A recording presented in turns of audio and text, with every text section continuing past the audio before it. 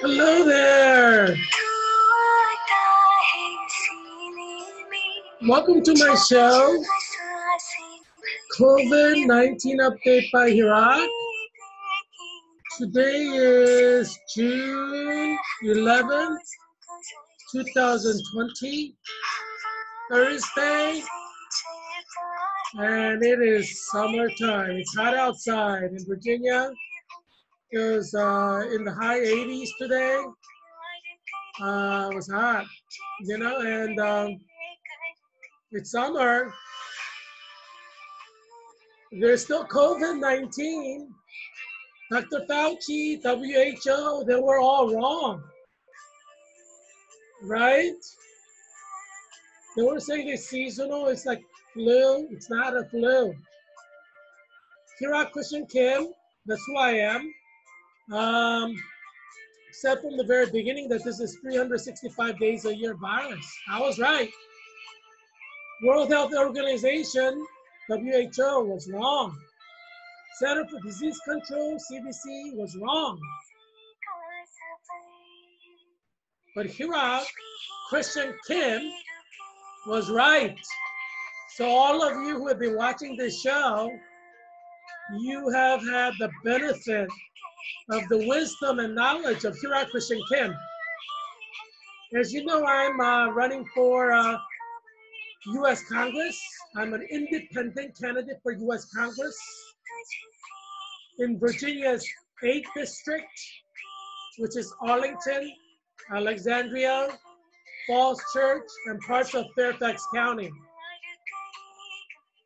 And you are hearing Bollywood music from India.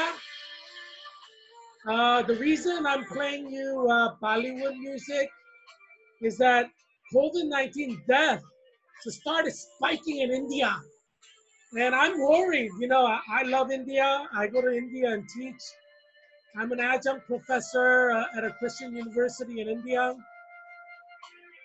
And I'm worried because COVID-19 deaths started spiking in India.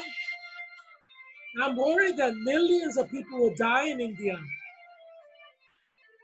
And that's a big worry, you know, because healthcare is not very good in most of India. So one of the things that I want to do is I want to set up a hospital and nursing school in India. So I want to get some experience in America, obviously, and then start a nursing school where, you know, I'm an adjunct professor, train nurses to help healthcare system in India. But you know, it's worrisome because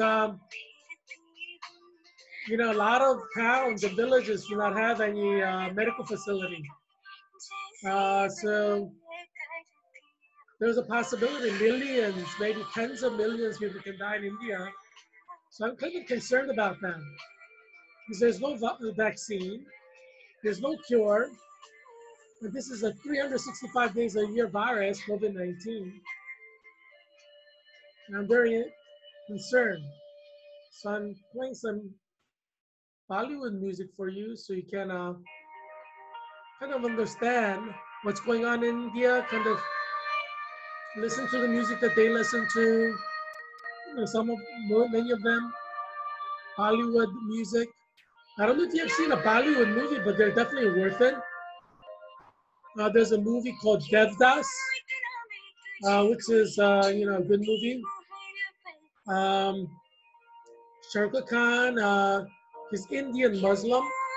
He's one of the most famous stars in Indian cinema, in Bollywood. And he's one of my favorite stars. Yeah, I mean, check out some Bollywood movies.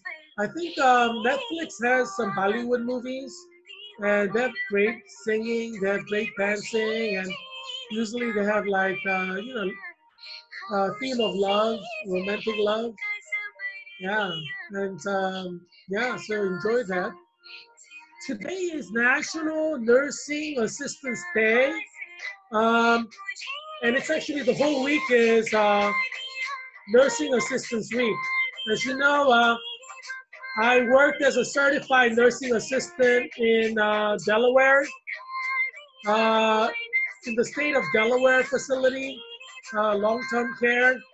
Hopefully, not too many of them are dying, but you know, I took care of people who are, you know, rehabilitating, or some had palliative care. Palliative care are people, you know, who need comfort, and some of them had hospice care, like, you know, they were, you know, just kind of headed toward death. And so I worked as a certified nursing assistant there, and I've worked as a certified nursing assistant in Virginia as well, in Richmond area. And so I had my certified nurse's aide certificate that I got in Delaware, Virginia, Maryland, and Pennsylvania. And so this week is meaningful for me because, you know, I work to help people. And it's difficult work, you know, being a nurse's aide, you know, certified nurse's aide. It's very hard work, especially if you're working at a rehabilitation center. My daily schedule, generally I had a 12-hour shift from 7 p.m. to 7 a.m.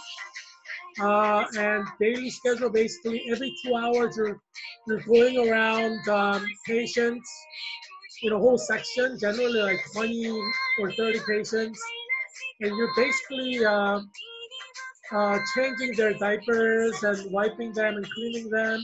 It's like every 2 hours for 12 hours. So like 6 times throughout the night, you're like cleaning them. And you know, sometimes you have a, you know, bathing schedule. So you bathe people who are rehabilitating, and some of them have shower routine. Some of them have bath tub routine.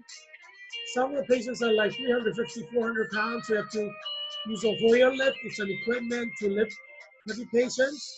You have to carry them to a bath and a special bath, and then so you got to follow the schedule. And you know, some CNA, certified nurses aide, injured their, you know, arm or fingers. They have carpal tunnel syndrome because they do a lot of manual work. And other musculoskeletal, you know, weakness or injury.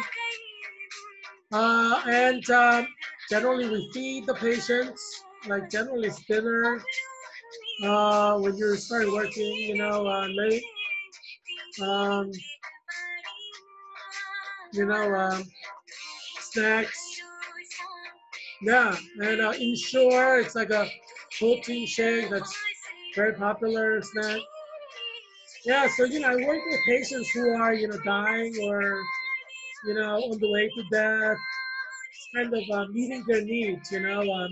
So I got to learn a lot about the life of, you know, certified nurses aid, and how they take care of elderly population.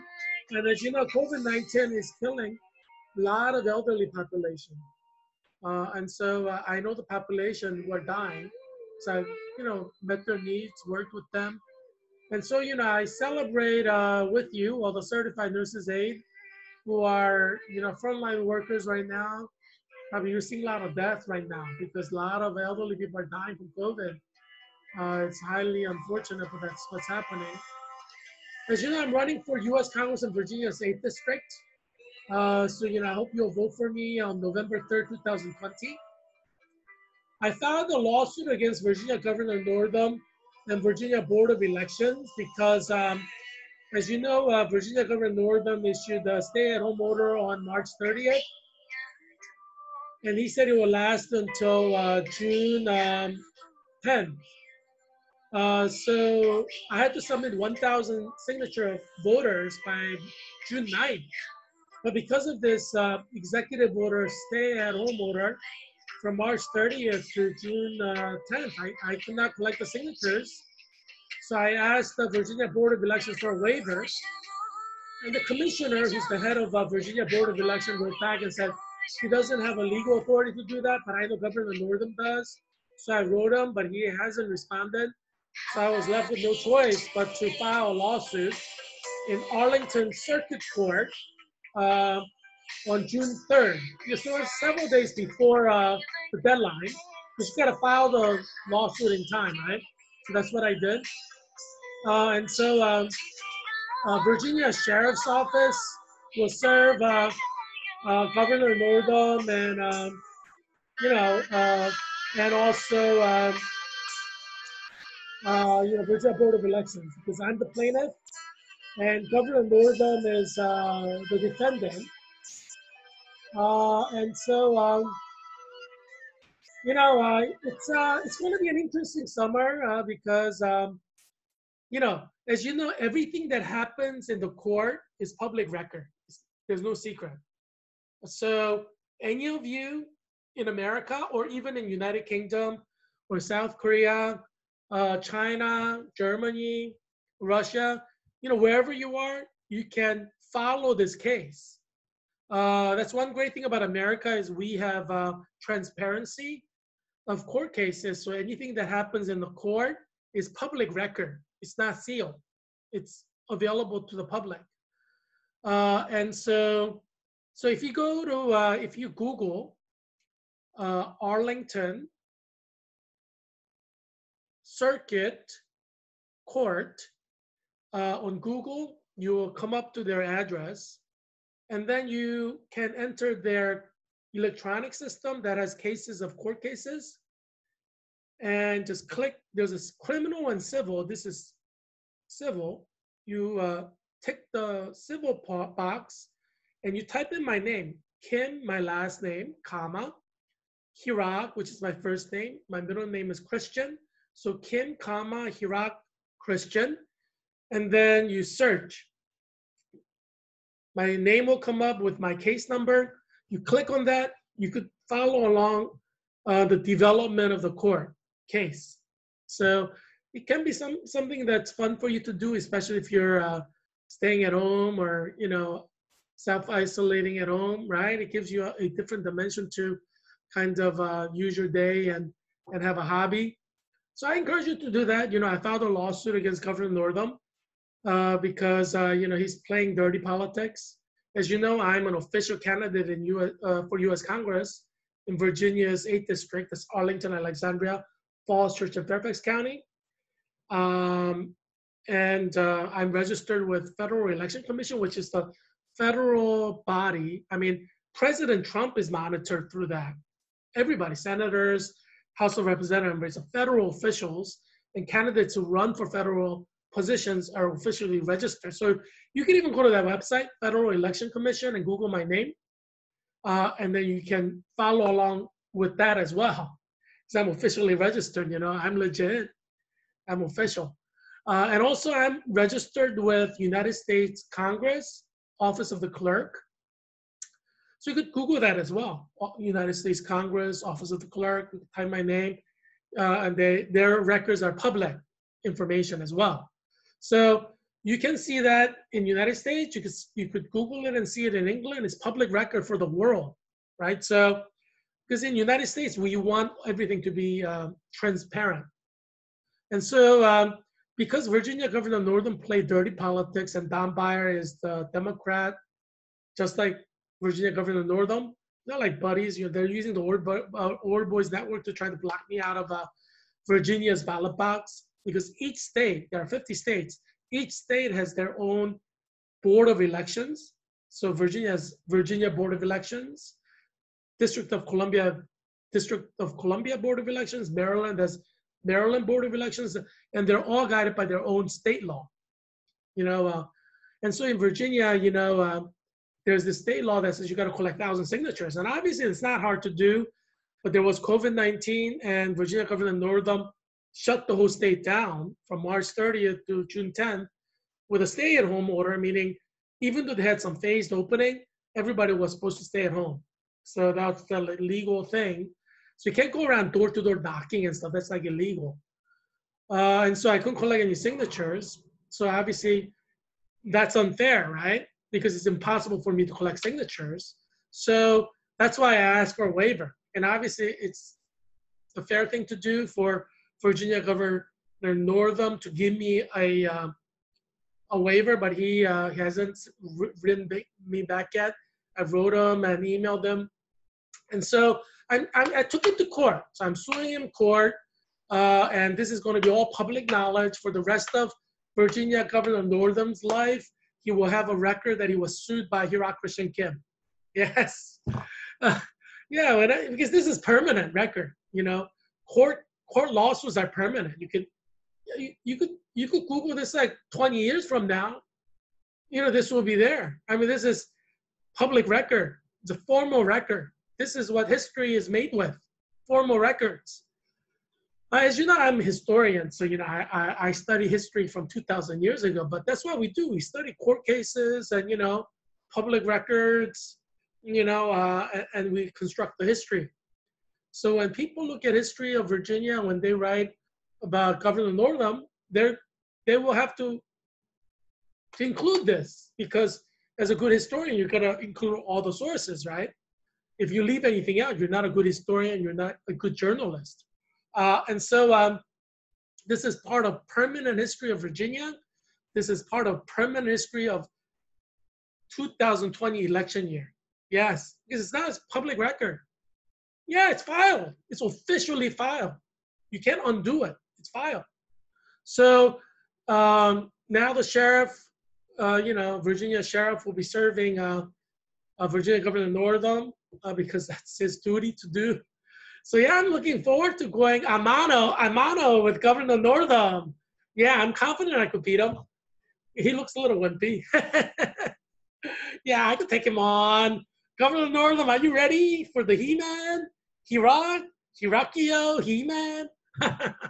Yeah, I'm pretty excited about the fight. You know, who doesn't like a fight, right? Fight, fight, fight, fight.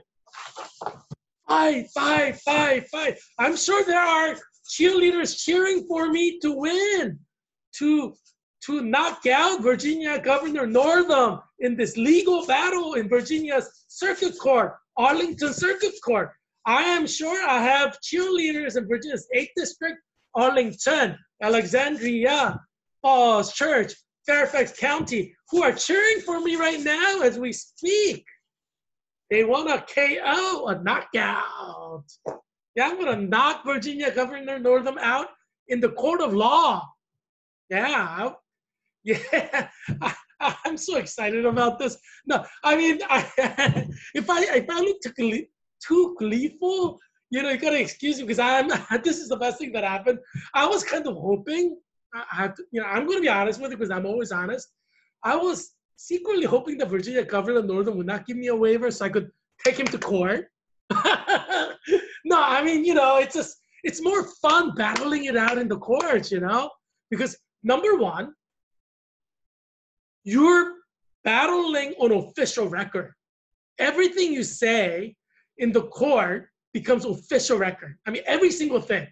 I mean, there's a transcriber who's transcribing, and if you say "echu," I think they have to transcribe that too. I mean, everything you say in the court of law becomes official record, permanent official record. And they have a transcript, and sometimes they video record you, sometimes they audio record you. So you have a permanent record for history. I mean, this is permanent. It cannot be undone. It's permanent record. And so I'm an honest man, and I like transparency. So I'm like, yeah, let's do this, Governor Northam. Let's go to court, and it's just like, you say what you want to say, I say what I want to say, and let's see what happens, you know, and all of this gets recorded on permanent record. And obviously, because it's public record and permanent record, you can always request it. From what I understand, anybody can request it. It's like public record. Everything that happens in the court is public record. You know, so I just love it, you know, because, you know, bring it on, you know. The greatest thing for a historian is discovering official records, because that's how you construct the history, right? You know, you have official record, and historians, there could be thousands of historians writing on the same event using the same records to construct history. And so for me, I was like, You know, if Virginia Governor Northam just gave me a waiver, then my name just goes on the Virginia ballot. From now to November, I do all these, you know, campaigning stuff, and I may win, but you don't see the conflict between Heerak, Christian Kim, and Virginia Governor Northam, who's a Democrat. I'm independent, but I'm conservative.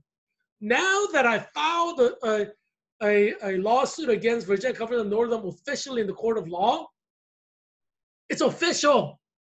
I mean, it's not just like campaigning. We're talking about a whole different dimension, right? And I would be campaigning against Virginia Governor Northam anyway, right? Because I'm running for U.S. Congress in Virginia's 8th District. I'm running against Don Beyer. So the focus would have been just Don Beyer and me, basically. But now that I've filed a lawsuit against Virginia Governor Northam, you know, I can battle with Governor Northam as well. You know, I mean, I'm like, oh my gosh. I mean, how, you know, I'm a Calvinist, I'm Presbyterian. And, you know, Calvinists throughout history, you know, we just love wars. Wars make us feel alive. You know, Oliver Cromwell is a Calvinist, and, you know, and all these Puritans wrote books after books on decapitating Charles I, King Charles I, and why it is a legitimate thing to do. I mean, geez, you know, these Puritans, they beat it to death, you know, before they do it, you know. It's like they perfected the art form of beating something to death before doing something. But the important thing is Puritans like to fight, you know. And that's why, you know, these Calvinists, Oliver Cromwell was a Calvinist. So you have these things, you know, where Calvinists are battling it out. And John Calvin created his own kingdom in Geneva, like city of Geneva. He created his own kingdom by killing a lot of people in wars. Calvinists love wars, you know. So unlike other reformers like Luther and others, you know, who let politicians kill, John Calvin was actively involved in the warfare because he loved wars. So I'm like, I mean, I'm in that tradition, you know, like there are different, you know, like Christian traditions, right? You have the Mennonites who are peaceful. They don't like war. You know, they're conscientious objectors to wars. They don't like to kill anybody. You have Lutherans who, you know, they don't mind wars, but they try to separate like religion and, you know, soldiers. And then you have the Calvinists like me, or Stonewall Jackson, who's Presbyterian, who combines religion and war. You know, Stonewall Jackson said, when I fight in a war and kill enemy soldiers, that is glorifying God. I just love that man, Stonewall Jackson. You know, I shared with you his statue in Richmond, Virginia. There's a statue of Stonewall Jackson in Richmond, Virginia on a horse. And he was trained at West Point. And it was devout Christian. You know, so was Robert E. Lee. You know, I respect these two Christian men greatly. That's why I like their statue. I don't want their statues removed. They're good Christian men who love Jesus Christ. And they're also part of history. So, you know, we need to preserve history. I'm a historian. I value historical artifacts, so I don't think we should remove them. Yeah, so Calvinism is one brand of Christianity, we could say. We call it denomination in Christianity. For those of you who are watching me from India, who may be Hindus or Muslims, because, you know, I have a global audience here. You know, everybody's watching this show. So, you know, there are people who may not be Christians, so I have to explain, you know, even basic things that other Christians may understand. So we have these things called denomination, which is like a grouping. And I belong to Presbyterian denomination. And the Presbyterians believe in Calvinist theology. And John Calvin, a Frenchman, was the founder of this theological movement. Presbyterians are part of it. French Huguenots, they're French Calvinists. We call them Huguenots. They're part of this movement. Dutch Reformed Church, Dutch Calvinists, they're part of this movement. Whole country of Holland. It's like Reformed Dutch. The German Reformed are part of this movement. Presbyterians are part of this movement. And they're United Church, which are kind of part of this movement. And one of the defining characteristics of original Calvinism is that we combine theology and politics and warfare. And so John Calvin created a theocracy. Theocracy is a rule by God. a theocracy. So John Calvin created a theocracy in Geneva, which means the whole country is supposedly being ruled by God. And then John Calvin is like kind of like the Ayatollah Khomeini. You know, he's like the religious guy, the spiritual advisor who kind of guides everything. And then basically he guides who becomes the president or, you know, king or ruler or whatever. Or sometimes he rules himself, you know. So it's kind of like Iran, but it's Iran is after John Calvin's Geneva, which was like 500 years ago. So you gotta say Iran is more like Geneva. You know, it's a theocracy. So think of John Calvin as the Ayatollah Khomeini since you probably understand Iran well. So Calvinism believes that this is the best form of government, that the whole government is government by God, and the rule is that the whole country should respect God and follow God's law. Not just follow God's law, but the whole country should be ruled by God as king. And then you have the earthly rulers, whether they be a pastor like John Calvin or like a political leader like President Trump who rules there. So I would say the closest approximation is Iran, like Ayatollah Khomeini being the spiritual advisor, but he's like the true ruler. And then you have these presidents who kind of rule, but they're kind of like, you know, under the guidance of Ayatollah Khomeini. And so Geneva was like that. So John Calvin was like Ayatollah Khomeini, and then you had these rulers. So Calvinism, Presbyterianism, you know, we believe that this is the most perfect form of government. And so that's the historical, that's, you know, we've been thinking like that for 500 years. Obviously, you know, we haven't been able to realize that everywhere, but in Geneva it was realized, but that's the ideal form of government. And some say like the Puritans, Pilgrims, when they arrived with Mayflower, they created a theocracy in Massachusetts, Plymouth Plantation, where basically the authority was with God. It was a type of theocracy. And so they called it a city on a hill. So America has a blended history, meaning you have these Calvinists in Massachusetts area who created a theocracy in Massachusetts. In Virginia, people were a little bit more into like a qualified monarchy, right? Because you know, you had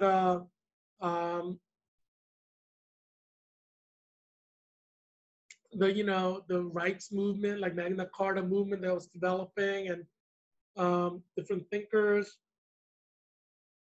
who were emphasizing, you know, rights of humans.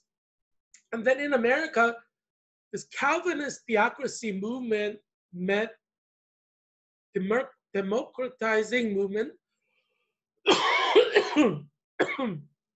Excuse me. And that's how this nation was formed. So even now you have a very religious dimension to America. And that goes back all the way to Pilgrims and Plymouth Plantation. And so, you know, if you haven't had a chance to visit Plymouth Rock, I would encourage you to visit there and visit the village and discover some history. But right now, because of COVID-19, really, you can't really do anything. And I would encourage you to go on vacations with your children this summer. COVID-19 is killing 1,000 Americans per day. So the more you travel, the more you're outside, there's a higher chance you're gonna get COVID and die. So yeah, but so I'm running for Virginia's 8th district, and I'm excited, you know, fight is good. You know, we're not pacifists. I'm sorry, but Calvinists have never been pacifists in the history of Protestant Reformation. We're the violent ones. We embrace war. We love war. So for 500 years, when we talk about Protestants who love peace, they're the Amish people, Mennonites. You know, they're like friendly, fuzzy. They don't like wars. They don't like killing people. Now the Calvinists, we're like, Northern Ireland, Belfast, you know, we love war. I mean, we tried to pick fights just so that we could have a war. Obviously, there's rules of engagement in Calvinism. You can't just start a war for no reason. And this goes back to the concept of just war by St. Augustine, whose ideals were kind of carried through the Middle Ages by various Catholic thinkers. And then John Calvin and also Martin Luther were Augustinian monks.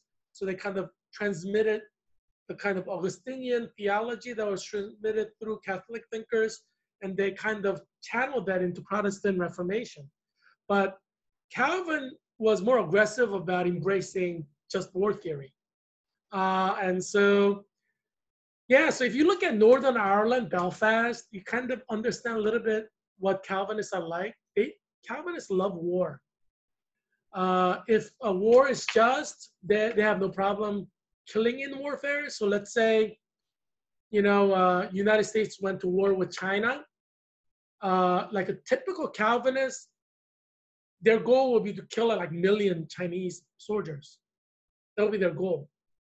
I mean, they will see that as their righteous cause. Not only righteous cause, a calling from God.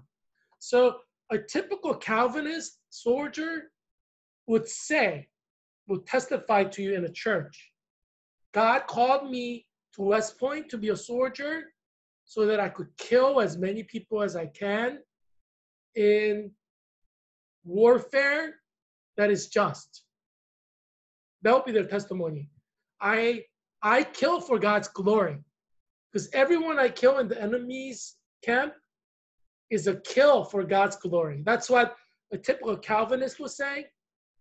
And Calvinism, for 500 years, said soldiers killing is never sin. It's never sin. So you can kill as many people as you want. You don't have to ask God for forgiveness because it's not sin. And you know, it's accurate. I would say if you read the Bible, you don't have Joshua praying after killing all those Canaanites. You know, it wasn't a sin. So soldiers killing enemy soldiers in warfare is never sin in Calvinism. And that goes back to Joshua's warfare. And also it's consistent with Romans chapter 13 and 2,000 years of Christian theology, basically, Augustinian version.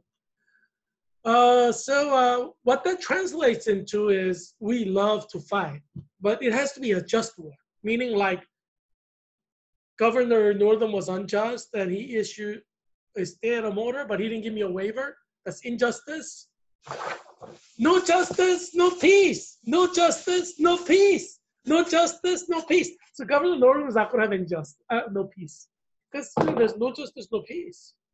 Yeah, that's just the whole, we care about justice. So Governor Northam's probably not going to get any sleep from now until, however long. Because I love war, I mean, a just war. I love just war. Come on, let's be honest here. I don't love all wars. I just love just war. And, like just war is when people do you wrong for no reason at all. Then you have the right to wage in just war. Yeah. So I'm doing it in the court of law because, that's following standard protocol. So I was like, I was going to wait until like June 6th or 7th, because I had to submit 1,000 signatures by June 9th, right? But I'm like, it's June 3rd. Oh man, I'm like itching to file this lawsuit. So I just went and filed it. Yeah. No, because I love war. I was like looking forward to this war with Virginia Governor Northam. I'm like, thank God he gave me this war by being unjust towards me. Just war theory. So I'm like, thank you, Lord. Thank you, Lord. Thank you, Lord, for giving me this war. Thank you, Lord, for giving me this battle of righteousness in the court of law in Arlington Circuit Court. Thank you, Lord. Thank you, Jesus. Thank you, Jesus. This is your gift to me. This war against Governor Northam and Arlington Circuit Court. Thank you, Jesus, for your gift. I cannot describe to you how happy I am that he decided to be unjust towards me, because no justice, no peace. No justice, no peace. Oh my gosh, I'm so happy that he was unjust, because that way I could respond. So, I could battle Governor Northam in the court of law and circuit court. make his life miserable. You know, oh my gosh, just war. You know, we're justified in doing anything we want. Yeah. I mean, you know, I'll talk more about justified warfare. But yeah, so I'm gonna be like just making his life miserable through Virginia's court system every way I can. You know, yeah, I can't wait. This is so exciting. But anyway, you know, there are a lot of Presbyterians in Virginia. You know, Union Theological Seminary in Richmond was a very strong. You know, right now it's like liberal, but it used to be a very good Presbyterian seminary. And so, you know, Presbyterianism is fairly strong in Virginia.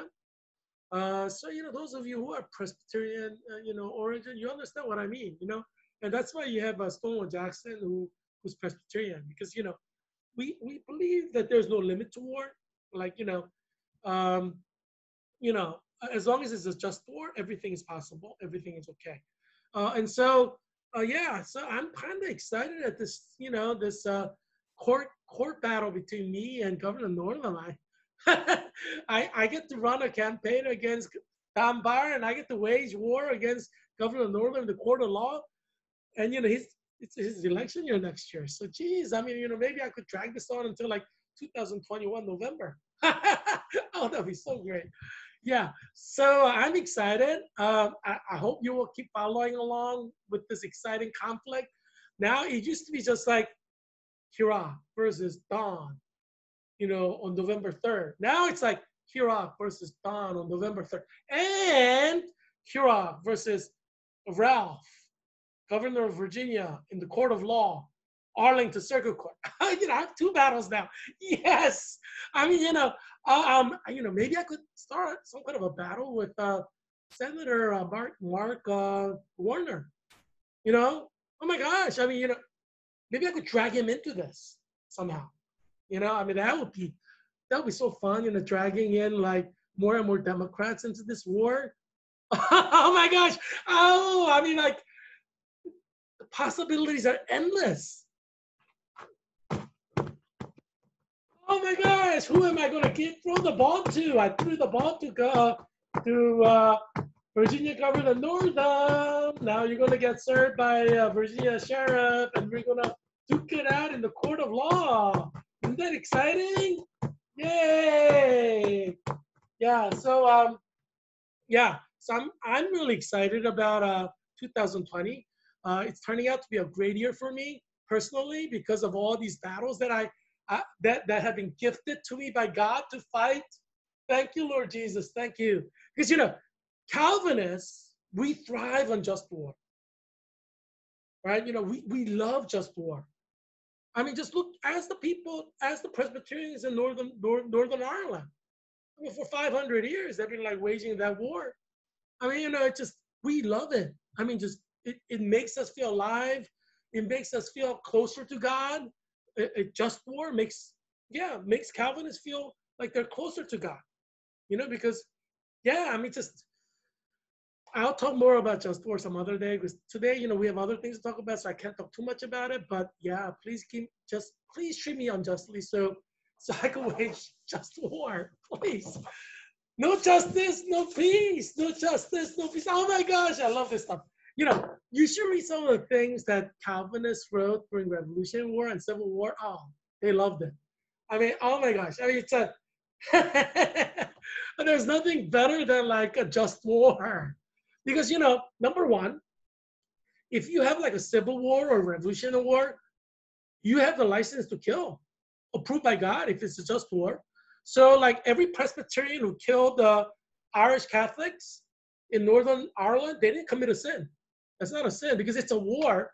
It's technically a war between Presbyterians and Catholics in Belfast. It's a war, religious war between Catholics and Presbyterians. So any Presbyterian who kills in this war context is not sinning. Yeah. So yeah, you don't have to ask God for forgiveness. You don't have to, you know, I mean, you go to church and say, yeah, I killed 5 Catholics. They'll be like, yes, praise the Lord, you know, because, you know, for Calvinists in warfare, if you're in war, then you wage war, right? That's what you do. You kill people in war.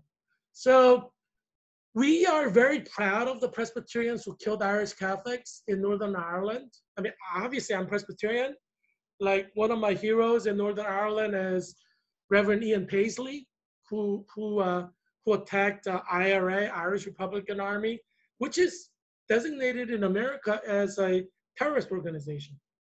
Um, yeah. But yeah. So like Reverend Ian Paisley was thinking like he's just attacking the terrorists. You know, that's what he's thinking. Kind of attacking Intifada. I'm sure there are a lot of Presbyterians in America who are like itching and dying to declare Intifada a terrorist organization so they could go and start attacking them. You know, a lot of fun things are happening in America now.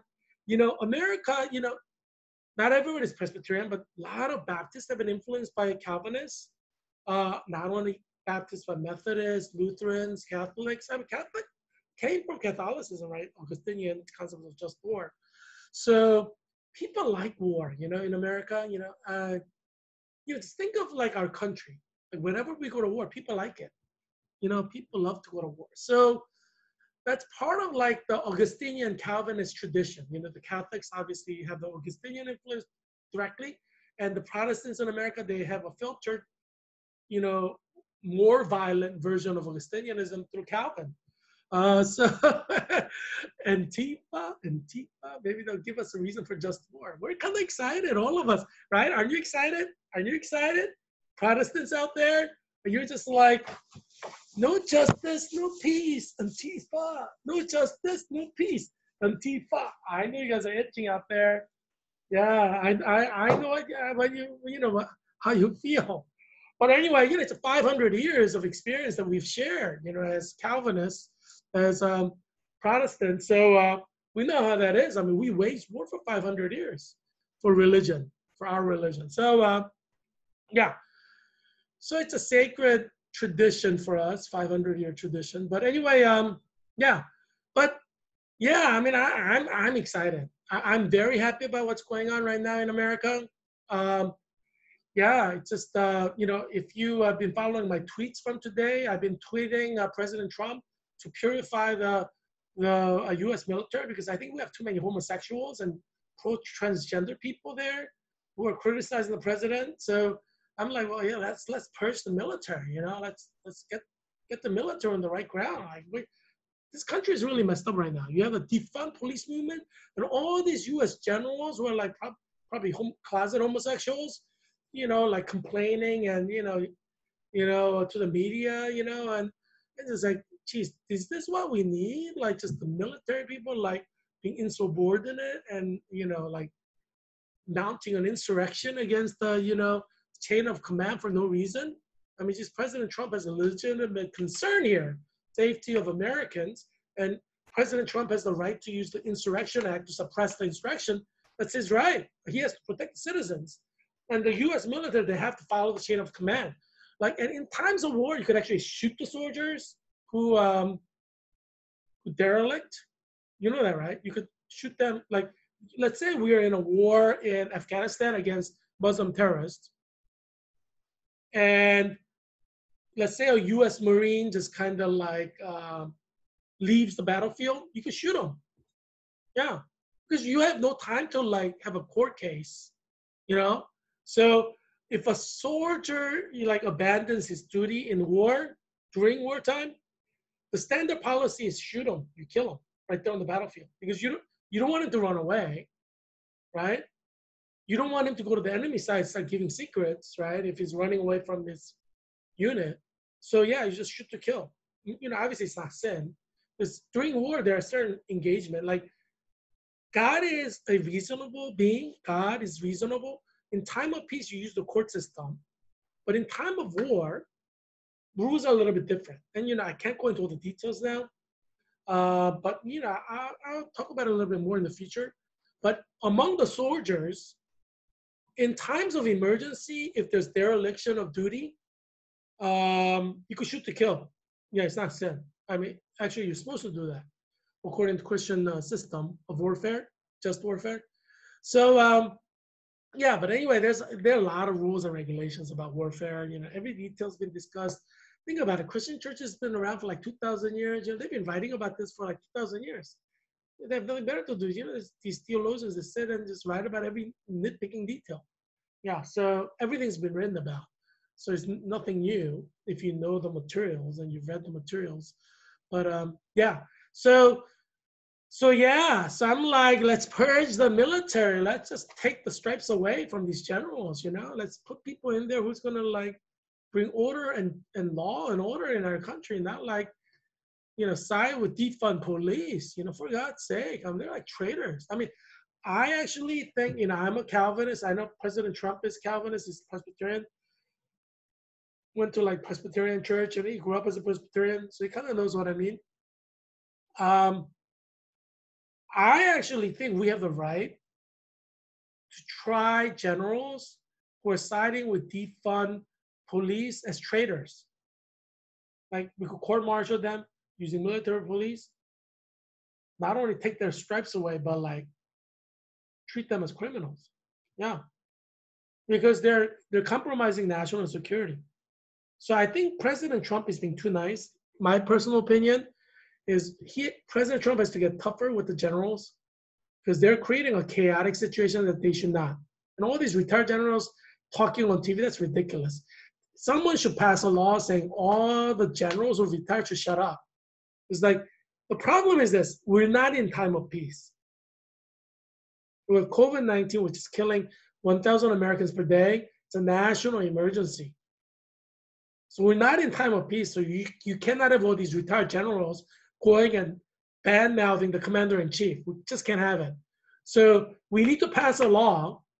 And this is why I need to be in U.S. Congress, because these generals represent something. Even if they're retired, they represent the military. So during times of peace, you can criticize the president when you want, but we're not in time of peace, technically, because we are in a national emergency, COVID-19. So somebody has to put a muzzle on all these generals, like forbid them from, like, what I would do if I were in US Congress, and I would encourage all the congressmen to do this, is bind them in US Secrecy Act, and also bind them by a special legislation not to talk in public, because they're creating a chaotic situation that destabilizes America and is making America insecure. Our national security is at stake, so we need to muzzle all the US military personnel. They can't speak in public. I mean, they could testify in a court of law, like a Senate hearing, congressional hearing, you know, like a court case, like, you know, me suing Empire in the court of law. Like, yeah, in the court of law, come and speak, you know, public record. But like, they shouldn't be allowed to speak in the media. I don't think President Trump and US Congress have to find a way to muzzle all these generals, because we can't have this. We cannot have this chaos growing like this. Our nation is going to be destroyed before 2021. At this rate, with all these generals retired, find a hobby, go fishing for God's sake. Jeez, I mean, to get on TV and bash the commander-in-chief, that you're a military person. You shouldn't be doing that, you know? Even though you're retired and you're a civilian now, you had military career and you are like ex-general or whatever, you shouldn't be allowed to speak on TV right now in the midst of a national emergency, COVID, which I'm saying, Heerak Christian Kim is saying is an advanced biological weapon created by Japan, by China to destroy our country. That's my theory. I think I'm right. But yeah, because I mean, there is a possibility there's a biological weapon. So even if there's a small possibility, I think it is. But if you think there's even a small possibility, you gotta muzzle all the military. They cannot talk at all to the media at all. One way or another, they can't talk at all. You gotta muzzle them. Because right now, I am saying that China will invade us, physically invade us in year 2021 or 2022 with their military, like maybe 20, 30 million soldiers. They're gonna invade our country physically. That's what I'm saying. That's my theory. And I think I have evidence to support that. So our nation is going through, if you assume like nobody's gonna attack us as a nation, you're absolutely wrong. Throughout history, nations get attacked, the outside nations, when there's destabilization. And we've been destabilized by defund police. I mean, right now we're so vulnerable Like we can be invaded by multiple nations, different nations. My prediction is in 2021 or 2022, we're going to be invaded by China, probably with its alliance, like North Korea, Russia. They're going to invade us. So, and millions of Americans will die in that invasion. So that's my theory. I hope I'm wrong, but I don't think I'm wrong, because I think they're systematically approaching this like a chess game. I see China putting pieces in place, Russia putting pieces in place, North Korea putting pieces in place. They're getting ready to attack us. Yeah, I mean, they're playing it like a chess game. So they're moving one piece at a time. But yeah, they're going to attack us. I'm pretty sure about that. Just looking at the steps they're taking. And maybe I'll devote another episode to my theory, and I'll explain the theory more completely to you. But because this is a possibility, and I think there's no one in the Pentagon who says that this is impossible. I think 100% of the people in the Pentagon say one scenario is that China will invade us. Because this is one possible scenario, we need to muzzle all the military. They can't talk it out to the media. Yeah, I think we need to make that law, because our country is destabilized as it is. We can't destabilize it further. So you need to do this to stabilize our nation. And the military should be focused on defending America against invading nations like China. Not be confused, and disoriented with, with these generals attacking President Trump. That's not right.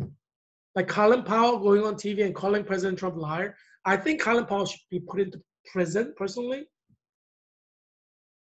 If I were in US Congress, I would try to find a way to pass a law to put Colin Powell in prison for calling President Trump a liar. We're not in time of peace. We're not in time of war, technically. I'm saying COVID-19 is an advanced biological weapon made by China to attack us and destroy us. But since we haven't stated our objectives against China, technically we're not at war with China. So that's why there's a problem, but still I think we are in a situation of national security crisis that we can muzzle our military personnel for the sake of national security. We have to take measures to defend our nation. So that's why you need to vote for me for US Congress, because these things have to be done. And the Congress, they're too chaotic now. They don't know what they're doing. Both Republican congressmen and Democrat congressmen, they're not, 95% of them don't know what's going on. They're confused. They're dazed and confused right now. It's a serious problem for America because we need people to be kind of alert, not dazed and confused. But anyway, yeah, let's go to the next page. As I said, there's 1,000 people dying per day now. That's been the case for a long time, right? So in the last 24 hours, we had 908 people die from COVID-19, and cases are spiking in North Carolina. Cases are spiking in Texas. Cases are spiking in California. Cases are spiking in Arizona. Cases are spiking in Florida. This is a problem because we have rate of 6% death, meaning if you have 100 people get it, 6 are going to die. That's the constant rate right now. There's, give or take a few. So more cases American states get, more people are going to die. It's a pattern. And right now we're seeing spike in cases in dozens of states. And it's a problem because it will result in more death. I'm predicting that we're going to have 10,000 people die per day at some point in the summer. And that by August, we're going to have 1 million Americans dead by COVID. Obviously, I'm hoping it won't happen, but I think it will because the pattern is there. Yeah. So yesterday we had 112,895 deaths. Today we have 908 more, and it's at 113,803 deaths. Cases are rising, and we broke the 2 million mark, so it's kind of historic right now. And so yesterday, the total number of confirmed cases was 1,999,552 cases. Today, the cases are at 2,022,488. So I am showing you top 5 cases in the world. And look at this. A lot has changed in 1 week. United States of America is number 1. Brazil is number 2 now with 802,828 cases. Look at the death rate. You know how many have died since last week? Last week, it was below United Kingdom, far below United Kingdom, but they have like 1,000 people dying per day. Now they're at 40,919. 5% of the people are dying, but their cases are skyrocketing. Now they're 802,828 cases. 5% are dying, so they have 40,919. Brazil is just having 1,000 die per day. And it's about to surpass United Kingdom. Look at this. I mean, South America is in serious trouble. Serious trouble. Mexico, it used to have less than like 1,000 cases, a few weeks back. Now it's like over 12,000 cases in Mexico. Soon you may have 40,000 deaths in Mexico. I mean, if you're Mexican or Mexican American, you should be worried.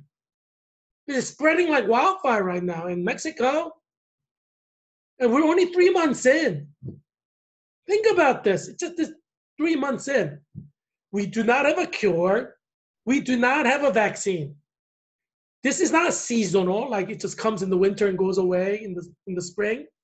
This is 365 days a year, like hepatitis C virus or AIDS, like HIV virus or hepatitis A virus. 365 days a year. It can infect you if you talk to people or if you breathe next to a person who's breathing. That's all you need to get infected. Let's say someone's standing there and he's just breathing, and you're here breathing and you're not talking at all, you get infected. That's how contagious COVID-19 is. And today, during our clinical session, I was talking in clinical, all of us got together. And I learned today from my clinical that there's a problem with this virus infecting your blood and impacting your blood. So it's not just a respiratory virus. And my clinical instructor said today that there are cases of COVID-19 virus like lying in wait in your intestines. Like it's like in your intestines kind of infecting and stuff like that. And then it starts spreading outward. I mean, this is scary stuff. Like this COVID-19, unlike the flu, it just like affects your like lungs, right? This can affect your lung. It can affect your bowel system, like intestines, your stomach and intestine. It could affect your blood. It can kill you in so many different ways. That's what's scary about COVID-19. And that's why I'm saying this is a biological weapon. A natural virus doesn't do all this stuff. It has been genetically modified by China to do what it does, like a weapon, like a cluster bomb. Like, it goes into your body and it's like attacking like different parts of your body. Like it's a biological cluster bomb. It's genetically been modified. Obviously, because this is not acting like a normal virus. There are patterns that normal viruses follow. And so, so you're in trouble. You're in trouble. I'm predicting that at least 30 million Americans would die by year 2022. At least 30 million. maybe more. So every one of you watching this show should expect somebody you know to die from COVID-19. Like a relative, a friend, a neighbor, you should expect it. Your child. I'm calling on Arlington, Alexandria, Falls Church, and Fairfax County not to open the schools in the fall because you can die. Your children can die from this. Because as I said, I've explained, in New York, COVID-19 has mutated, and there's a version that attacks children and kills them. And it's called New York virus. So right now, all the children are kind of like locked away in their home, so it's not spreading. But if children are in school, it will spread among each other and children will die. And this is the New York virus. So now that exists, it's around. But most families are keeping their children inside. That's why they're not getting infected. Yeah, so you have a lot of things to look forward to in the summer and the fall, unfortunately. So yeah, so scientists still do not know what this thing is. They don't know. They don't know. How are you going to create a vaccine when you don't know what it is? They're looking at it from like microscope and, you know, like all these sophisticated technology. They still don't know what it is. I mean, for God's sake, they thought this was seasonal flu or like virus. I mean, if you could get it that wrong at that basic level, I mean, think about how much they don't know. Dr. Fauci was saying, yeah, it's going to be a seasonal thing. It's going to be in the winter and it's going to disappear in the summer, come back in the winter. Remember that? I mean, Jesus, for God's sake. I mean, and WHO, every medical expert on TV were saying that 2 months ago, 3 months ago, like in March. Where are they now? So this is what I'm saying. Nobody knows what it is, maybe except the Chinese who created it. Because my theory is that it's a weapon created by China. But anyhow, Brazil is like having 1,000 die per day, and now they're over at 40,919. Mexico death is spreading. Ecuador death is not beginning to spread. Geez, for God's sake, Latin America is in trouble. We may have like 1 million in Latin America die by 2021, but maybe even by Christmas. At this rate, look at the rate Brazil's going. Mexico is going. We may have like 1 million in Latin America die before Christmas. But because it's a biological weapon by China, they're making sure that Russia, their ally, is protected, right? So death rate is at 1%.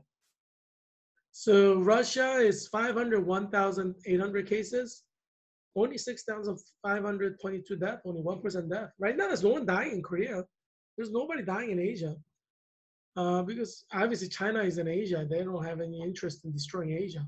They just have interest in destroying America and America's allies like Brazil and England. That brings us to England, United Kingdom. They have 292,860 cases. Their death rate is at 14%. Jeez, I mean, I would hate to be in England because if you're infected, you die. You know, it's like 14% of the people die if you're infected. So 41,364 people have died. India, it is alarming because it's growing. It's still at 3%. It's like, that's how much California is. But its death rate was under 1,000. Now look at this, 8,102. Okay? If it starts spread like a wildfire, and as you know, India is an enemy of China, so China may deploy their weapon against India, in which case we could have like 30 million Indians die, 100 million Indians die. We cannot even begin to estimate how many Indians will die if it starts spreading like wildfire. And I feel so bad for Indians. Yeah, you guys are basically headed to earthly hell with this, you know, with COVID-19. But let's see, you know, keep watching this show. I'll keep giving you updates. But this is from healthcare perspective or national security, intelligence, weapons warfare perspective, and that's why I'm saying this is a weapon that was created by China. But as you know, there's always a spiritual dimension, like when God destroyed Israel by using Babylonians. Jeremiah said God gave power to Babylonians so that they could destroy Israel completely as a nation. So there's a spiritual dimension. That's the explanation that's given in the prophetic books in the Old Testament.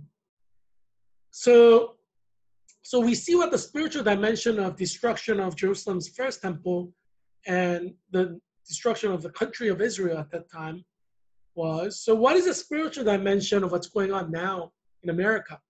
And as I've said, COVID-19 is killing 1,000 Americans per day because of homosexuality, because Americans are tolerating homosexuality.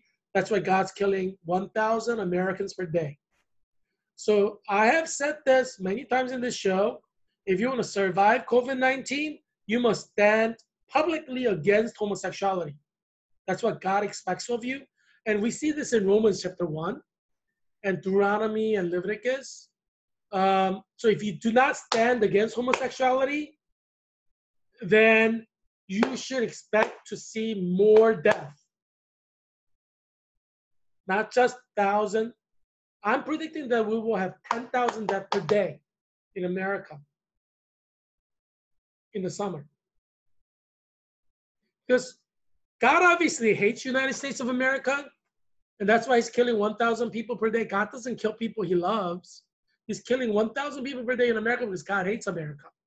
Why does God hate America? Because America hates God.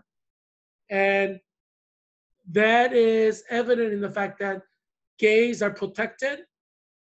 Gay rights are protected. God hates homosexuals. We know God hates homosexuals. God destroyed Sodom and Gomorrah and killed everybody in Sodom and Gomorrah. God hates homosexuals. Not just homosexuality, the sin, homosexuality as people. Because God did not send missionaries to Sodom and Gomorrah. He killed them all. Because God hates homosexuals. So God is killing 1,000 people per day in America because God hates homosexuals. And God is angry at Christians for loving homosexuals.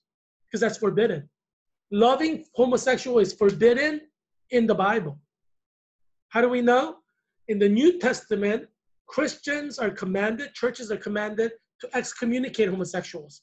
Anybody who self-declares themselves as homosexuals, you're supposed to block them out of the church. You're supposed to use the security or police to remove them from church as soon as they tell you they're homosexual. God doesn't want you to try to convert homosexuals.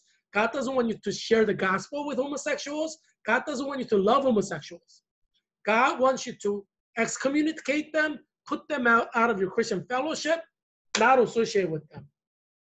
That has been the church law for 2,000 years.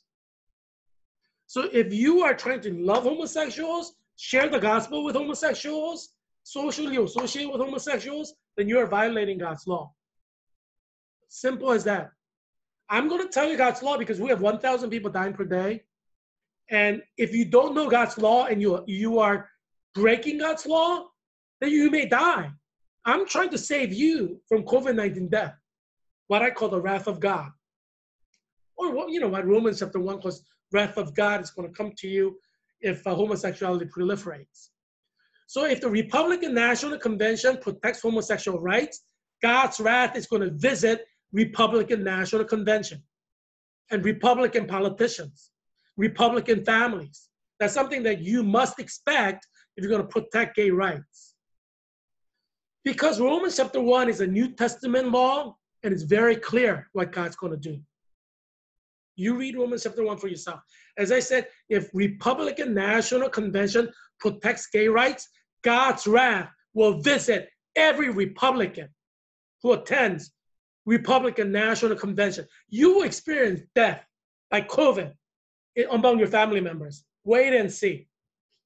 Because God hates homosexuals, and if Republican National Convention will defend homosexuals, gay rights, God will punish every Republican who attends the Republican National Convention. Watch and see what wrath of God is like. Yeah, I'm here to save you. So all I say is, boycott Republican National Convention if they are going to say they're going to protect gay rights or have gay people speak in the National Convention. Boycott it because you don't want to experience the wrath of God. I would say all the evangelicals should boycott Republican National Convention and oppose the Republican Party if they're going to fight for gay rights. Because it is a party that God's going to hate. And God's not just going to hate, punish through COVID-19. You don't want to be part of that. Start a new party. I'm independent. Heerak Christian Kim is independent candidate for U.S. Congress. I'm not running as a Republican. And I see why God has steered me in this way, because there are some Republicans who are trying to push gay rights. And God hates them. Now, God sends people to hell. All homosexuals go to hell as a rule.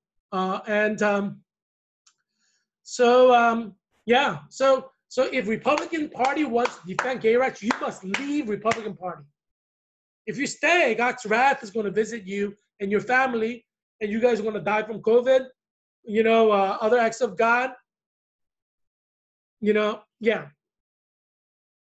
You must boycott anything that proliferates homosexuality, whether it's a Republican Party or the Democratic Party. If President Trump supports gay rights, you must oppose him with everything you've got. Simple as that.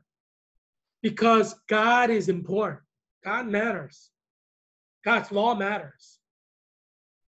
Now, I warned you. I said if you stand with President Trump, support him, vote for him,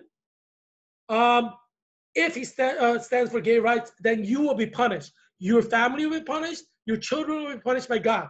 I've said it. You've heard it.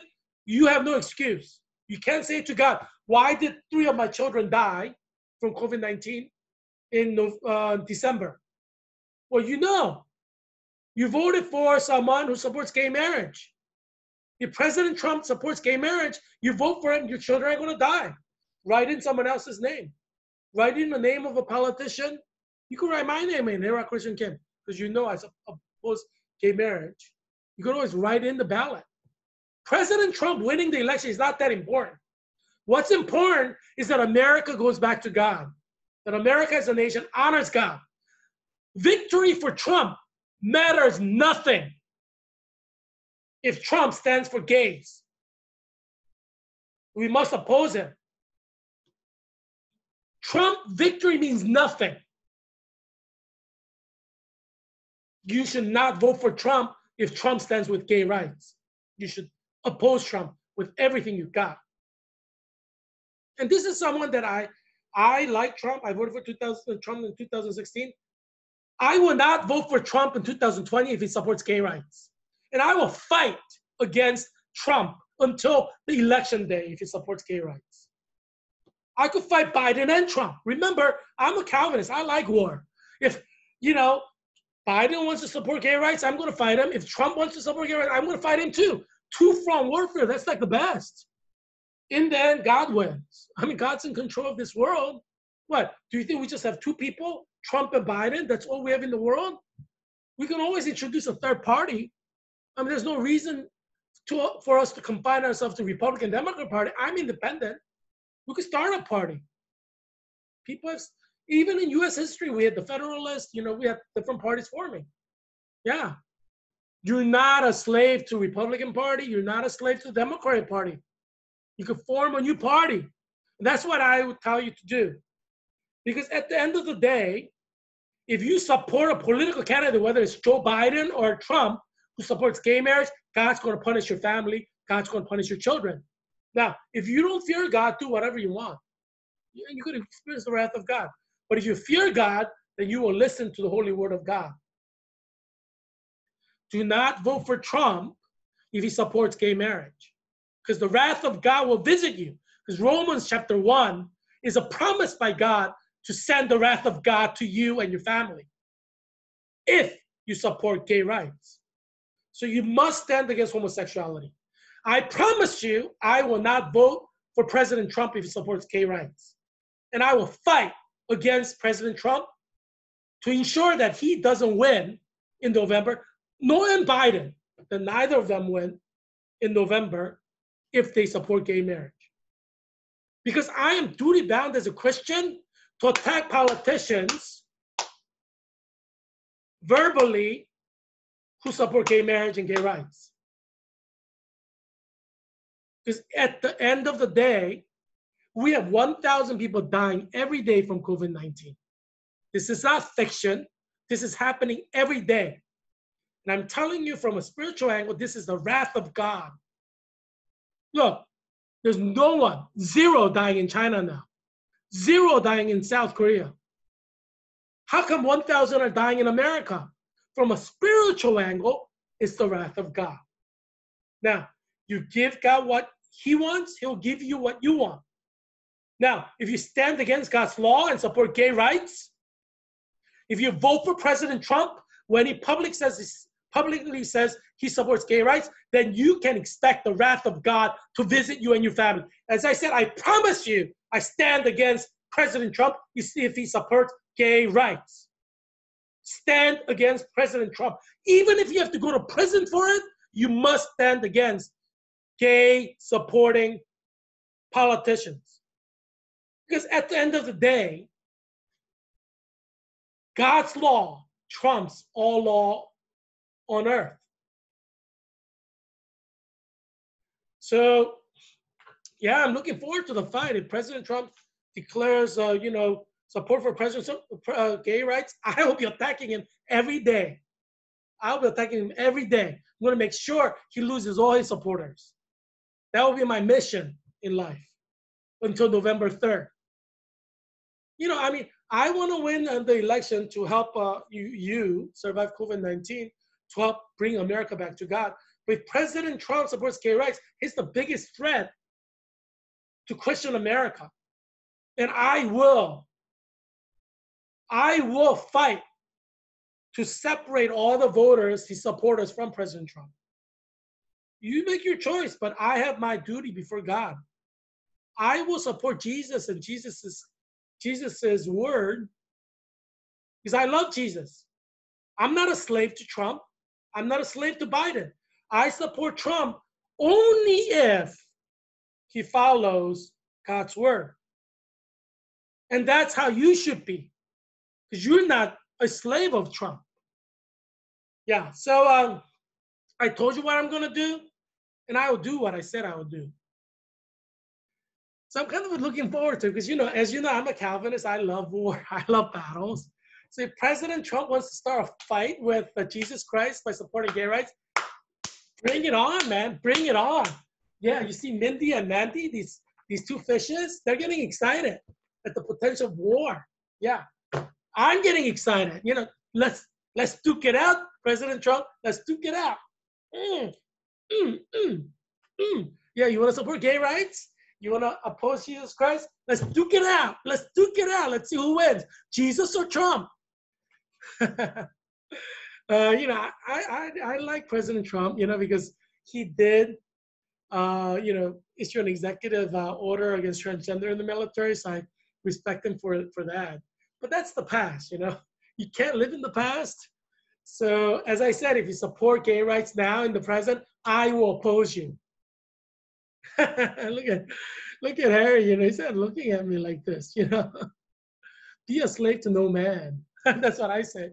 Kneel before no man, just before Jesus. Just kneel before Jesus. Yeah. I love Jesus, Did I show you my rubber ducky? Look at this Christmas ducky. I'm predicting that, we're going to have like 10,000 nurses die by Christmas. 1 million Americans will die by August, but 10,000 nurses will die by Christmas. And today, my clinical instructor was talking about how COVID-19 has infected her friends and stuff like that. Can you imagine in the fall, you're going to have like influenza A, influenza B, you have strep throat, you have all these other viruses going around, and then you have COVID-19. Oh my gosh, you may have like several million die by, like during Christmas, like during the flu season. This is going to be a crazy time. I stocked up on toilet paper. If you come to my apartment, you'll see because I'm expecting this to happen, so I'm stocking up. But I think I need to buy more. I have to calculate how many months I need, because come September, you're going to have a sharp spike of deaths. Everything's going to disappear. Maybe I need to get some more canned foods, yeah. But anyway, you gotta prepare for these stuff, You remember when toilet paper was gone and you couldn't find it anywhere? Why do you think that won't happen again? If I were you, I would stock up on toilet paper, like, if you don't use toilet paper, you don't have to stock up on it. But if you use toilet paper, you can stock up on it, because there's no cure, there's no vaccine, and this is a 365 days a year. Scientists don't know what the heck this thing is. As far as you know, this is going to continue forever. And that's what WHO scientists are saying, this is going to continue forever. We can have anywhere from 50 million to 1.5 billion people dying from COVID in the next several years. We just don't know. We don't know what's going to happen. But don't be surprised if 1 billion people die. There is no cure. There is no vaccine. There is no law in nature that says 1 billion people cannot be infected and die from COVID. There's no rule like that. You're not going to make that rule because nature does what it wants. God's creation does what it wants. So if 1 billion people die from COVID-19 in the next several years, you should not be surprised. As I said, you should not be surprised if 1 million people die per month during the flu season. You should not be surprised. That could happen. Scientifically, it is more possible than not. If COVID continues to spread, it has its own curve, and then you have like influenza A and influenza B curves. Yeah, you could easily have 1 million people die per month in the United States alone in the wintertime. How do you think 30 million Americans are going to die by year 2022? I'm predicting 30 million Americans will die by year 2022. You have to have some months where millions are dying per month to reach 30 million. From now to 2022, we're talking about 24 months. How are you going to have 30 million people die in 24 months if you don't have more than 1 million dying per month in some months? Do you see what I'm saying? You have to see this as a global pandemic. You have to see this as a virus that is a killer virus that is spreading. Like if you're sitting in front of me, like the way you're sitting in front of your TV or your computer screen that you're watching me on, both of us may not speak at all. We're just like sitting there breathing. You can get infected just by breathing. And you don't think that 1 billion people can die from COVID-19? Are you kidding me? Of course you can. I'm not saying that 1 billion people will die, but 1 billion people can die from COVID-19. Look, 1,000 people are dying every day, and this is June. Dr. Fauci was saying it was going to go to zero during summer. Like, we won't have any death in the summer. Do you see zero death? 1,000 people are dying per day, summer. How come we have so many deaths? As I said, the cases are increasing in North Carolina, Texas, Arizona, Florida, Alabama. And these cases several weeks from now will end in death. You know why Brazil has so many cases? Because they didn't really fully close. So it's spreading like wildfire. You know what happened in New York? That could happen in all 50 states. In every city that could happen. Nashville, Chicago, Los Angeles, San Francisco. That could happen. Like in September, every single major city can be like New York. You know that Georgetown University, I'm graduating from Georgetown University with a master's degree in clinical nurse leader, along with my 24 fellow clinical nurse leader cohort members. I love you guys. I also happen to see my cohort members, Kelsey, Billy, and Maggie, and Grant, and our clinical instructor today, and also like earlier in the day, we had a bigger class. I was like, I love you guys, we're bound. Some of us will die before Christmas. Let's admit it. As I said, 20% of all the new nurse graduates will die by Christmas, I'm predicting. So my cohort, we have 25 people. 5 of us would die, minimum 5 of us would die by Christmas. Because think about this, we're going to influenza A, influenza B, strep throat, all kinds of other seasonal viruses that are going to be cold, common cold. And then we have COVID-19 combining. We can have 1 million Americans die per month, starting like September. 10,000 nurses minimum would die. I'm predicting that minimum 20% of class of 2020 nurses will die. So I'm expecting 5 people in my cohort to die. The reason I'm expecting it, because if you feel like none of us will die, you could be traumatized, you know? You could like lose your mind. So looking at the evidence and what the potential could be, you gotta kind of calculate, oh, at this rate, there's high likelihood that 20% of the new graduates could die because they're inexperienced. So I already have picked out 5 people from my cohort who I think will die by Christmas. You know, because they've shared with the rest of the cohort, like the preconditions, like they have asthma or they have like peanut allergy. Like these people are going to die first, obviously.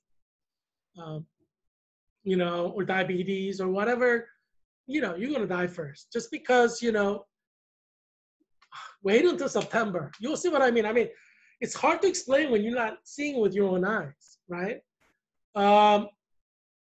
Georgetown University is anticipating this. So Georgetown Law School said for fall semester 2020, if you don't want to come to campus because of COVID-19, you don't have to. So let's say you got accepted to Georgetown Law School from California. You don't even have to come to Georgetown.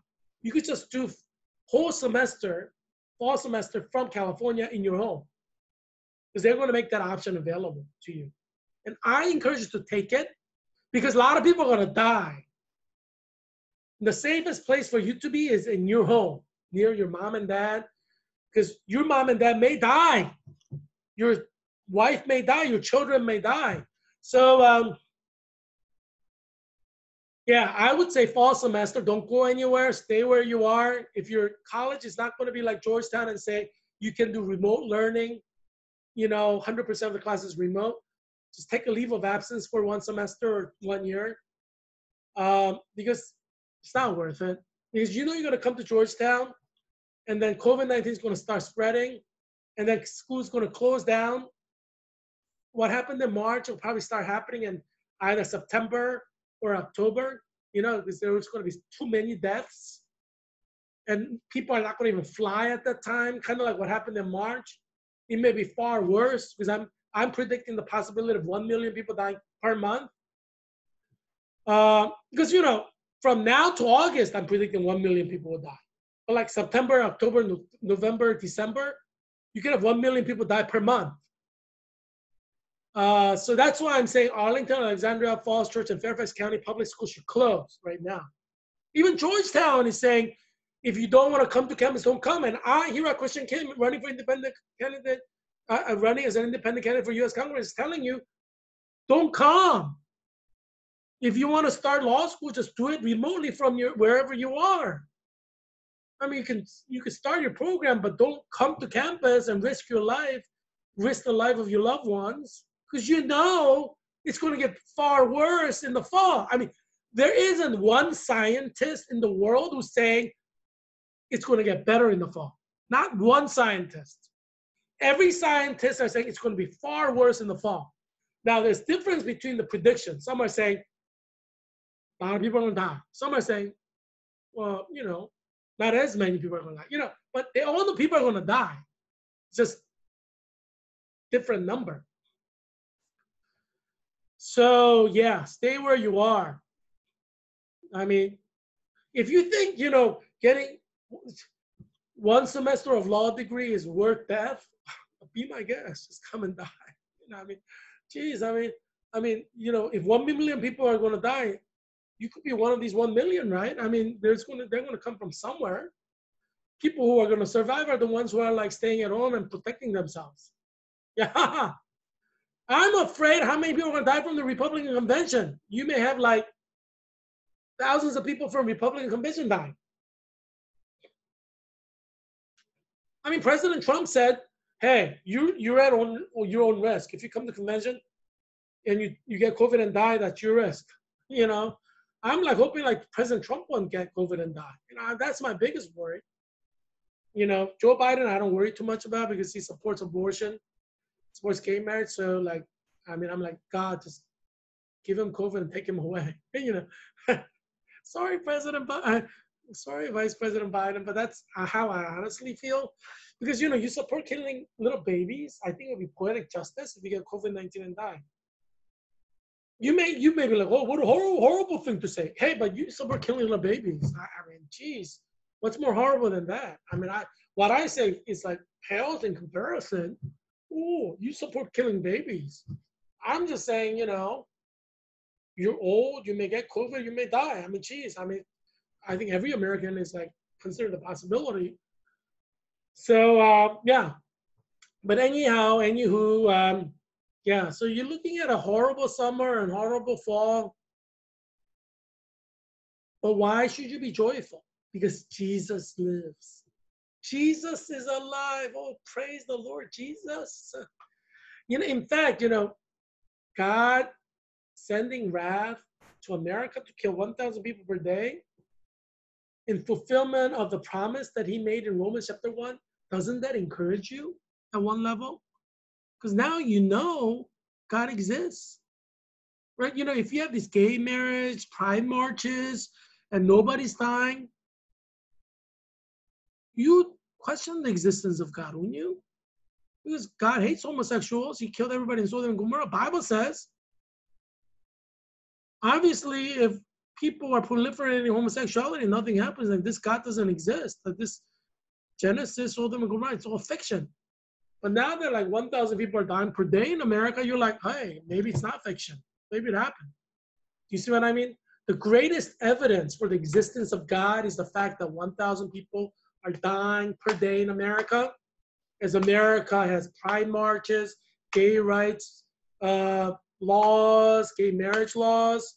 So you're like, oh man, maybe God does exist. Romans 1, promised wrath of God. Look, 1,000 people are dying per day, right? This is more of a witness than Franklin Graham preaching. More people are going to come to know Jesus because of the fact 1,000 people are dying per day than Franklin Graham preaching that God loves you.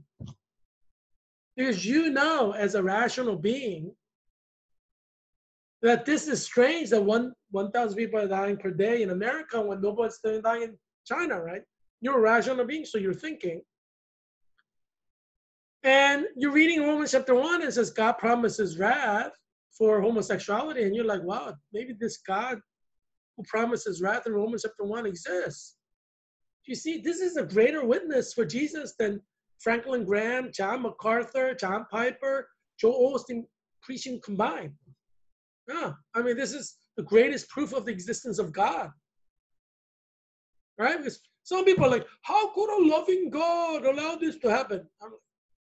What are you talking about? Romans chapter 1 promises this God will do this.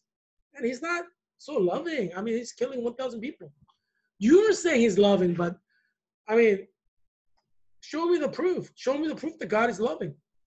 I mean, I believe God is loving, but also God is vengeful. It's just, you know, he has both sides to him. He's not just one. He has both sides. You know, like if you're married to your woman whom you love, and you know she has good sides and bad sides. You know, it's just, you know, she's not just one thing. God's like that too. God loves, but also God hates. God saves, but also God kills. You know, and that's why, you know, is it in Proverbs or Ecclesiastes? They said there's time to make peace, there's time to make war. There's time to love, there's time to hate.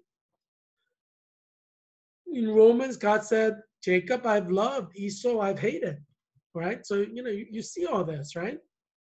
And so, yeah, I mean, you know, and so Adam and Eve is where marriage happened. And so we call it the creation mandate, that one man be married to one woman. And obviously in Christianity, there's this idea that Jesus is the groom and the church is the bride, right?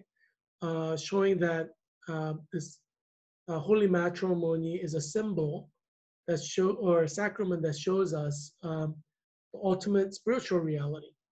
And so you see the priest there conducting the uh, sacrament of holy matrimony there, and you see next to that picture of Jesus, because Jesus is present in the marriage, holy matrimony, and is sacrament where grace of God is imparted. Now, yes, it's summertime, and you know what that means.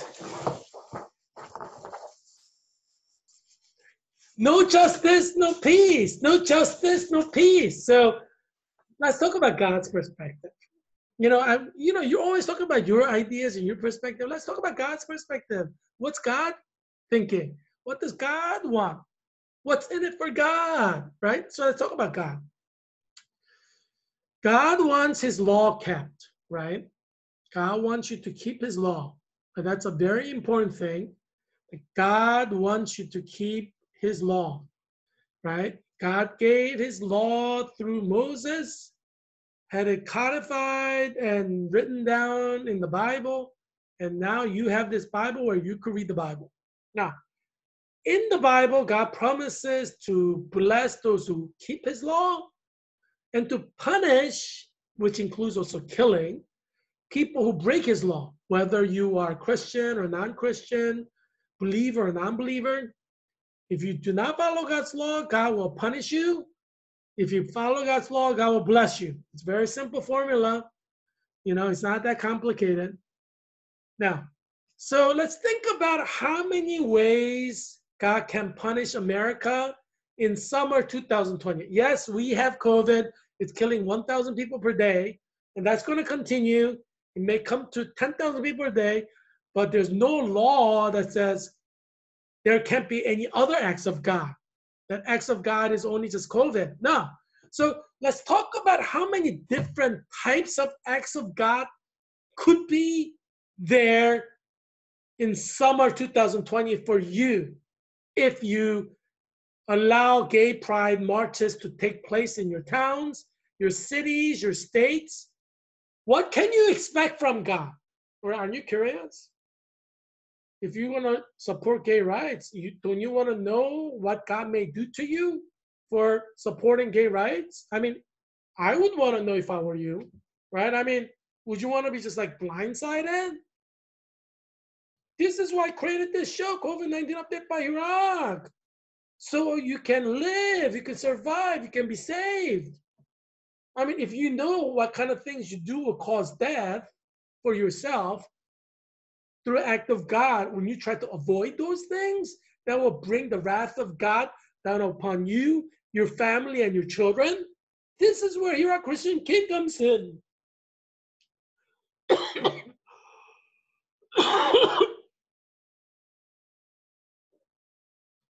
Heerak Christian Kim comes in to show you what you can expect if you participate in gay pride marches or tolerate gay pride marches, support gay rights in any shape or form, or gay marriage laws in any shape or form.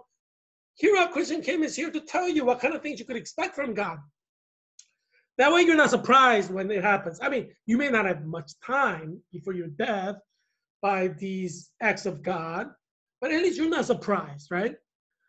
If you participate in gay pride marches or allow them to take place in your city, then God's wrath will visit you and your children. That's just biblical principle. Do you want to know the truth, or do you want me to lie to you? Do you want me to lie to you? If you don't want me to lie to you, then I'm going to tell you the truth. I mean, if you want me to lie to you, just don't watch this show, because I'm not going to lie to you. Because my belief is this. If you're going to die from COVID-19, you need to know. And then you could choose. Like, if you want to open up, but at least know that you are going to die, maybe, from COVID-19. That there's that chance there, that your chance for death goes up if you open up. And it doesn't mean you will definitely die, but your chance will go up. You need to know that, right? Someone has to tell you the truth, and I'm going to tell you the truth. Do you remember that time when CDC and WHO were saying, don't wear a mask? Remember that? What did Heerak say? Heerak Christian Kim said, wear a mask to protect your life. Because I care about you. I want you to live. So I'm going to discuss other acts of God that can happen in this summer so you can start preparing. You need to prepare, right? Because if you don't have 50 righteous people, you don't know what's going to happen to your state, your city. So number one, what do we always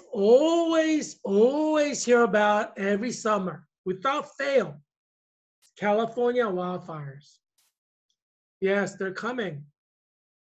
Every summer you have California wildfires that burn houses, just burn land.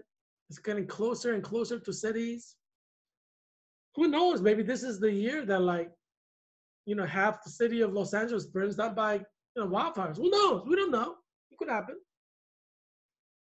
But California wildfires are coming, and you know, generally they, you know, you see a lot of them like June, July, August, right? Especially July and August. So California has something to look forward to, and we talk about this as acts of God because it's a natural thing, right? Houston floods, they're famous, you know. Yeah, Houston floods. So if you're living in Houston, you should probably prepare for floods this summer. You know, I mean, yeah, I mean, flooding can be at different degrees, but it could really be bad. Like half the city can be underwater. So if you're in Houston, you should prepare for Houston floods. If you're in Oklahoma, I mean, you know, it's known for tornadoes. So, I mean, the devastation, you know, like this year even, there were a lot of tornadoes that devastated. So that's something that you could prepare for, obviously, right? How about Florida? I think Republican National Convention is going to be Jacksonville, Florida, right? I like Florida because, you know, you have a lot of good Christians there. But you still need to prepare for hurricanes. Because look at this hurricane season in Florida. 40% of all hurricanes that make a landfall in America, they hit Florida. Of course, it doesn't do the devastation that it does in some areas, right? Like Hurricane Sandy is devastating New York and New Jersey. Went all the way up there, you know? Or Hurricane Katrina completely destroyed New Orleans. So you have these hurricanes that really damage America, and Florida hasn't been damaged that much, interestingly enough. But, you know, now we know 2020 may be different. Every year it's just like, you know, it's a question mark, right? And so hurricane, you know, season's coming. So, and obviously any of these things could happen anywhere. Like Oklahoma could have fires. Houston can have fires. Florida can have fires, right? California can have floods. Oklahoma can have floods. Florida can have floods. Hurricane can hit California. Hurricanes can hit Houston. Hurricanes can hit Oklahoma. I mean, anything is possible. I mean, hurricane went all the way up to New Jersey and New York, Hurricane Sandy, and hit there, right? Anything can happen. So that is to say, summer 2020, next 3 months, we do not know what's going to happen. We're in June, July, August. We don't know what's going to happen. We don't know how many Americans are going to die. We know that we have currently 1,000 Americans dying per day. So that's something that is kind of consistent. But if California fires get too bad, we may have thousands die per day from those. If Houston floods get too bad, we could have thousands per day dying from those. If Oklahoma tornadoes become really bad, you know, I mean, theoretically you could have, I mean, you have, you know, a few people dying, but you could theoretically have like thousands die too. Florida hurricanes, yeah, you could have more than thousands die, you know. So we just don't know what's going to happen in summer 2020. So fear of God is the beginning of wisdom. That's all I could tell you. At the end of God, these are acts of God, controlled by God. As you know, God hates homosexuals because Romans chapter 1 says so. Genesis says so. Deuteronomy, Leviticus says so. So follow the law. If somebody tells you they're homosexual, do not let them into your church. Do not share the gospel with them. Do not love them, because that's forbidden in God's law. I'm going to tell you the truth. I'm not going to lie to you, okay? It may not be the popular position to take, but I believe that you deserve to know the truth to avoid all these acts of God. Do you want to live or do you want to die? Now, I'm going to tell you God's position as recorded in the Bible. You can do what you want. You're a free agent. You're not a slave.